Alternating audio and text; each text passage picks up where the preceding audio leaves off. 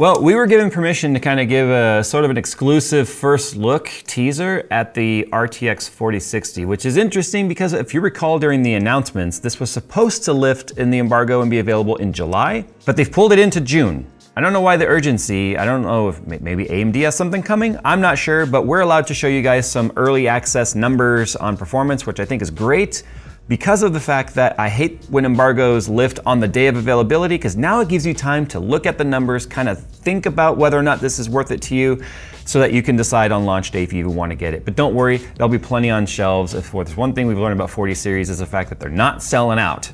So anyway, 4060, here we go. It's probably going to be another bumpy ride. The Montech Titan Gold ATX 3.0 power supplies feature a Gen 5 PCIe power connector for adapter-free 40 series GPU installation and is available in 750, 850, 1000, and 1200 watt versions, giving you the power needed to power today's demanding PC components. 100% Japanese 105C capacitors provide improved performance, while the 135mm fluid dynamic bearing fan with 0 RPM mode keep all components cool even during the most demanding workloads, all while the 80+ gold rating and 10-year warranty provide end-user peace of mind. Check out the Titan Gold lineup of Montech power supplies by clicking on the sponsored link in the description below. Also, shameless plug, our brand new retro mats are out. It's upside down. Our brand new retro gaming mats are available right now at JayzTwoCents.com. We also have the original gray and red if you don't want these cool colors that represent my childhood. You might notice this is not a Founders Edition card. I don't know if they're gonna have a Founders Edition. I don't know if they're gonna have a Founders Edition 4060 or not. Usually it's the 50 series cards that don't have a Founders. We had a Founders Edition 4060 Ti. Anyway, we'll just start with pricing. MSRP, $299. Technically that's the same as what like 2060 and 3060 were, but you know what? I think we've already established that launching the new tier apparently at the same price is a bad thing. I think honestly in terms of pricing, if you really want to earn the customer back, I think $279 would have been a competitive price. $259 would have been like, yo, let's get mainstream gaming back. But $299 is the MSRP, which you know is gonna probably launch for much higher than that. But anyway, we were sent an Asus dual model. I didn't choose the Asus, it chose me. I would have preferred a different brand. You guys know how I feel about this right now, but whatever, this is what was provided. Okay, so regarding specs, we'll go over all this also in the full review where we compare it with all of our titles in our normal benchmark suite. It's basically a 4060 Ti that's shaved down a little bit. So in terms of memory, it's still 8 gigabytes. That's, for a lot of people, that's not gonna be enough. Even at 1080p gaming, which is where this card is targeted. In fact, we're not even allowed to talk about 1440p gaming in this video. Probably because even though they've talked about this being the 60 series card being aimed at 1080p, we still do 1440p testing. So for us, they were like, stop it. For your early, you can only talk about 1080p. But moving on, 8 gigabytes. It's got instead of the 32 megabytes of L2 cache, it's cut down to 24. It's 128-bit bus, just like the 60 Ti. It does have that larger L2 cache because the whole idea behind that is instead of doing like HBM or stacked RAM, which AMD did a while back and didn't work out very well with the Radeon 7 series, they are just having a bigger cache available to the GPU, which means less misses when it comes to accessing RAM, or at least accessing that cache data, which means accessing the VRAM less, which means faster, quote unquote, effective RAM speed. So anyway, whether or not it really makes a huge difference at the lower bus and the lower amount of VRAM, I guess time will just tell. But anyway, this is a fairly basic card. I'm a little surprised that this one actually had a dual BIOS on it. So that's just a function of this particular card. It feels like a IKEA prop. If you guys ever gone to IKEA and you pick up the fake TV or the fake phones and it's so light, we're just so accustomed now to the giant big ass cards that a 40 series has developed. This feels broken. It just feels fake. But what else do I want to talk about here? Yeah, they've definitely targeted 1080p with this. Pricing, I feel like, look, it's a $299 MSRP, and this is the way the pricing goes right now. $299 for the 60, and the 60 only comes in one flavor, 8 gig. You've got the 4060 Ti 8 gig, which is $399, and you've got the 4060 Ti 16 gig, which is $499. I feel like that $499 price is a bit extreme, considering the fact that that was the price that a 3070 cost when 3070, MSRP, I correct myself, 3070, I barely ever sold for that price. A $299, a $399, and a $499 SKU in the 60 series is just weird. I feel like if you're NVIDIA and you really wanted to instill some confidence back in the buyer base and say, hey, we want gamers to have gaming cards that are affordable. It should have been a $279.99 MSRP, maybe even a $259.99. Because the problem is, if there's no Founders Edition card, which I don't think there is, or they would have sent us that and not AIC cards, as $299 MSRP means we're gonna see $349.99 models and up when it comes to Asus eventually making its astronomically large Strix 60, which makes no sense at all. You don't need more than a basic card like this with the Duel, especially when the fact that it's only 110 watt TDP. 110 watt. Also, check this out. The irony of the fact that they are using a standard 8-pin PCI Express plug on their lowest watt part. Do you know why you haven't seen 4080 cards and below melting that connector? It's because that's still only like a 370 watt. I hate the fact that I said only 370 watt when 250 used to be the norm. They put the card with the absolute 0% chance of burning a 12 volt plug with the old school 8-pin PCI Express. Moving on, let's go and throw this on the test bench. Let's do some actual testing with it. Let's see what some of the real life performance is. The only title we're allowed to test it with is Cyberpunk 2077, but I'm kind of okay with that, and let me tell you why. Cyberpunk 2077 is our most demanding title that we test, but it also allows us to play around with some of the features that NVIDIA is known for. DLSS 3, frame generation, and ray tracing. I would have never in a million years suggested anyone ever turn on ray tracing in a 2060.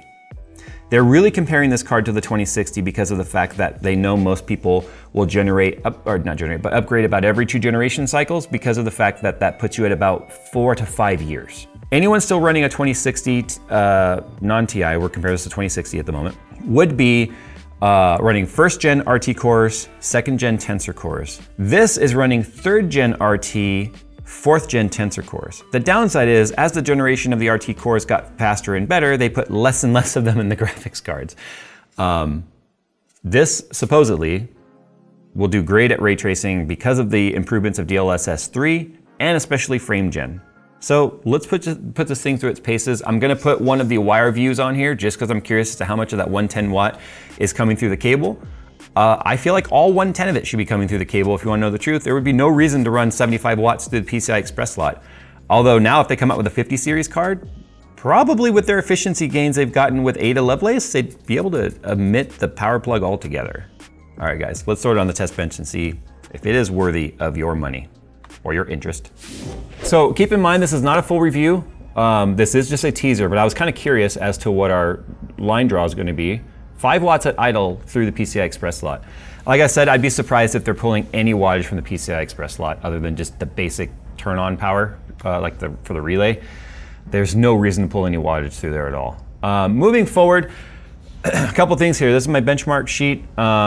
We don't have our 2060 tested yet. We've retested 2060 Super. All of our tests have been redone in all of our titles since 40 series, and we've been going through and doing our backlog tests on everything.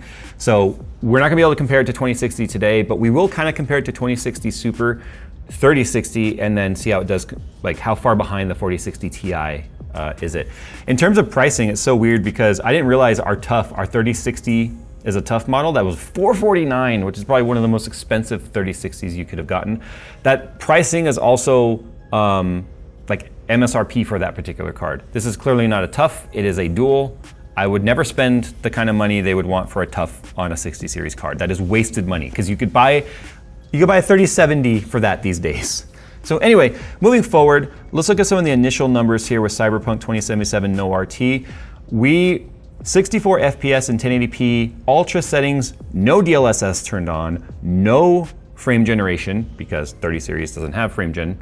And so these are just raw horsepower numbers. Now we'll kind of play around with the match settings and then we'll see what we can get the FPS up to while we're playing the game. But I did some price checking here. 2060 on Amazon right now in our particular area, which is Southern California, $299, $259, $370, $249, $250, $354. It's all over the place, but $249 is our lowest right here. I'd be perfectly fine with this particular, well, actually, that looks like an MSI ripoff, doesn't it? I thought that was an MSI card for a second.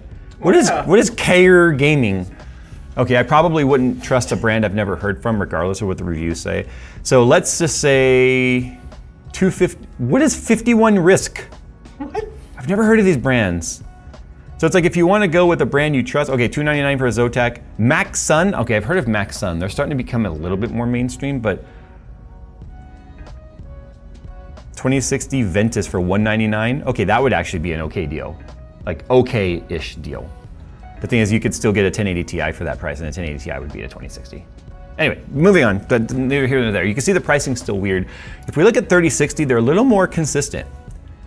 $299, that's an Asus dual. That's the same exact card as what's on here, the previous gen in terms of the dual. So that's the same price as this card. If you can buy this card for a legit $299. Now, NVIDIA sent us this card because it's supposed to be an MSRP model. Whether or not it actually gets put on the market for MSRP, because if you're Asus, what happens here? You have two choices. Lower all these prices for your cards, or inflate that one. And I think you know which one that's gonna happen. Anyway, well, I mean, if you are looking at the market and you could buy a 2060 for $299, or a 3060 for $299, or a 4060 for $299, obviously the 4060 is what you're gonna go with. But I would have loved to have seen it at this price point. $278, $279 right there.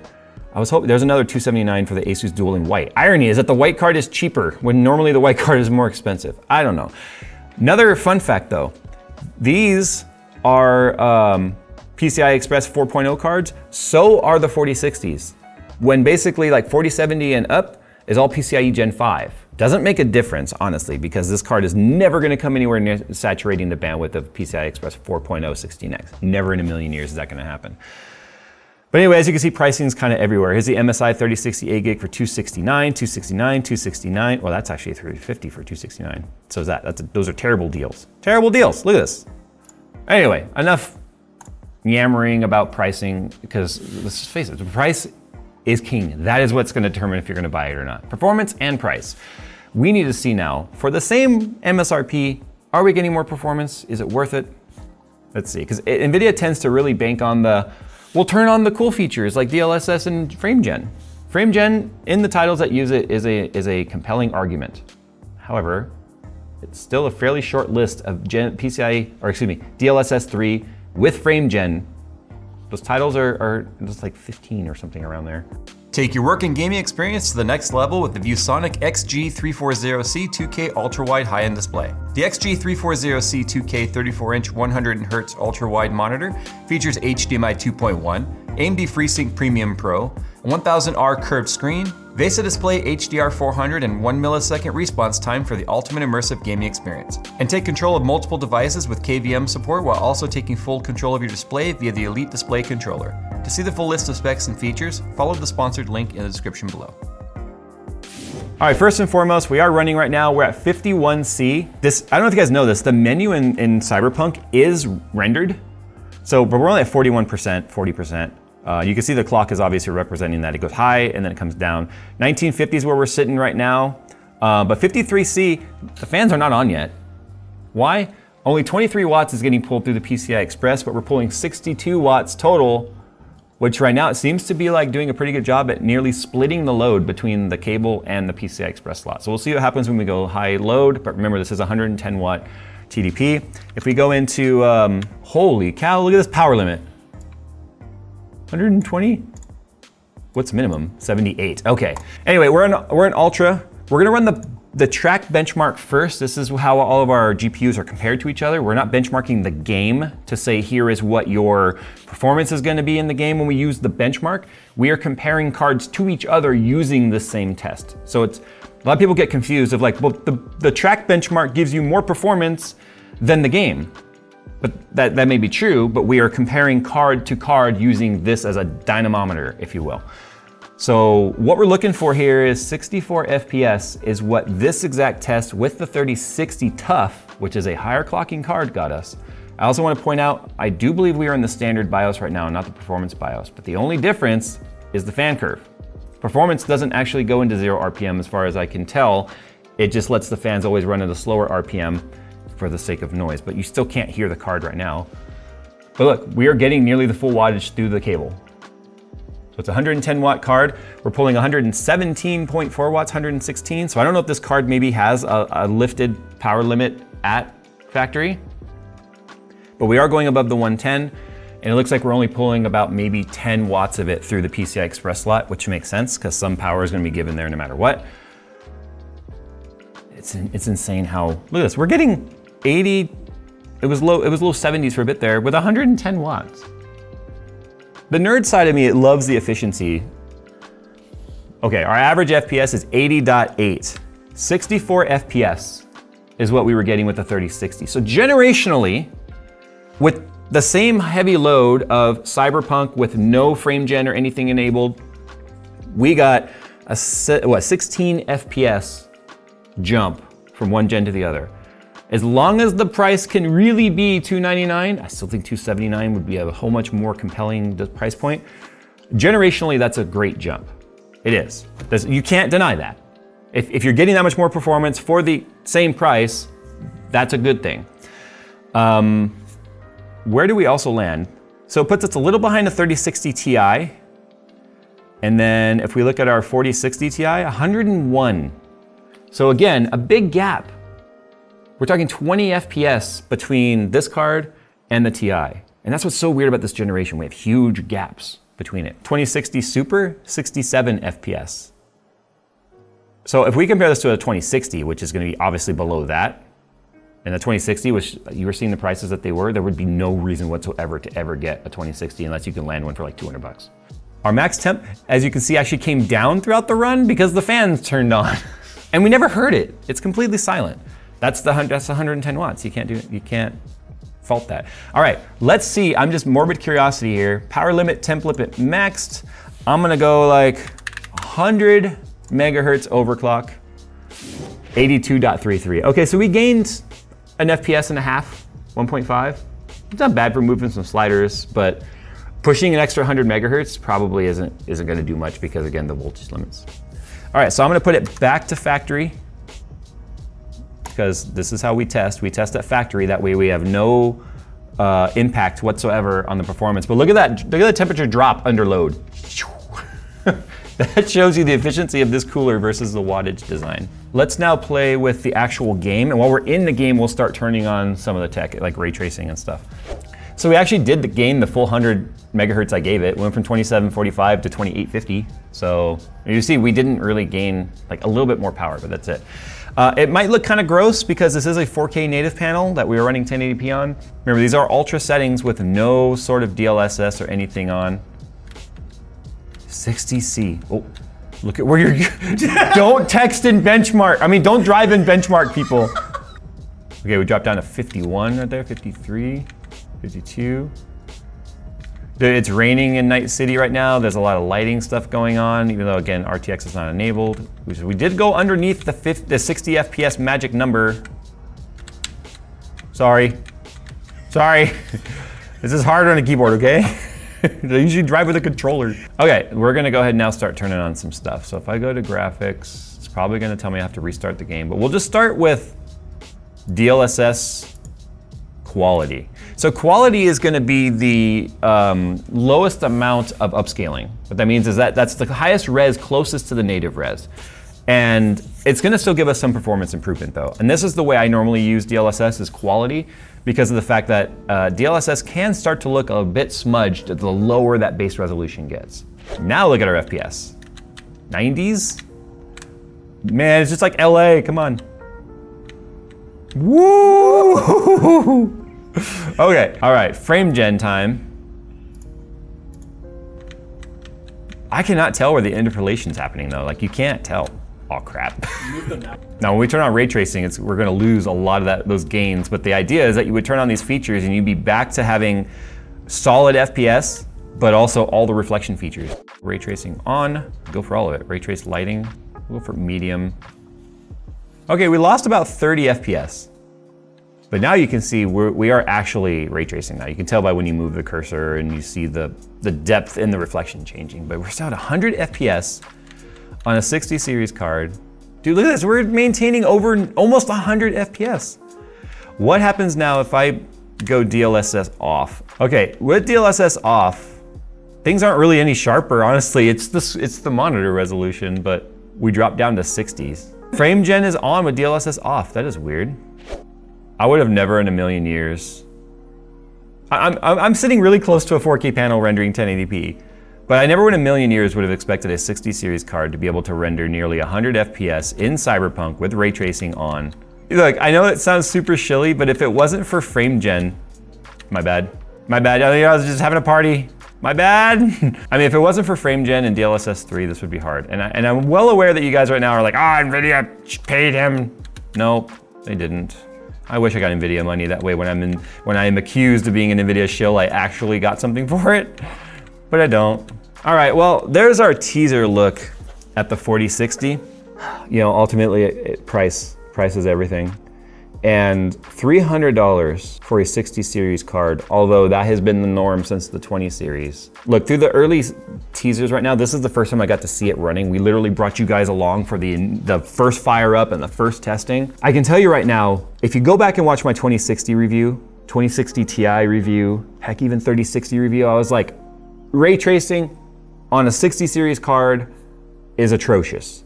And for 2060, that was especially true, because that was when not that many titles actually took advantage of DLSS. Remember, we were using Battlefield 5. We were using Battlefield 5 as a test for that, and it was gross. The first gen RT cores and the DLSS was so new, it just, the feature, it just was not, it was not pretty, it was not fun. The FPS hit was so high. I was telling people, don't buy a 2060. There's no point, if you're interested in these ray tracing techs, you needed to go high tier card.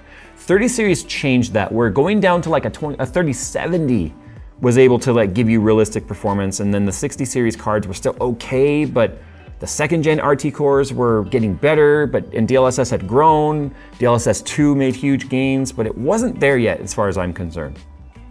40 series, 60 series card with DLSS 3, frame gen on, and running ray tracing now to get you this kind of FPS in a title as demanding as Cyberpunk shows now the extra feature sets are something that's worth considering. So considering the fact that you get those features and that performance uplift for the same price as what you were getting with like Turing back at 2060, I know people were probably gonna hate me for saying that, but I don't think that's a bad thing if you consider how much things have increased in cost since 2018. Because 2018 is when all that came out. So yes, $300 is a lot for a graphics card. I stand by wishing that NVIDIA was able to make this work at $279, because that makes it an ultra compelling argument.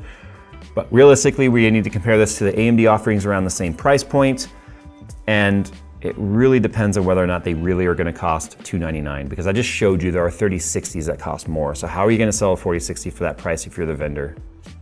Anyway, there's our early look. Sound off down below. I would 100% expect you guys to probably still not be willing to invest in $300 at a 60 series card right now. Although the 60 series card is where Steam's survey has shown it's like over 70% of people have spent their money. So this is where the buyer exists in the tier, but is it where it exists for you at that price point? Sound off down below, guys, and we'll see you in the official review later this week.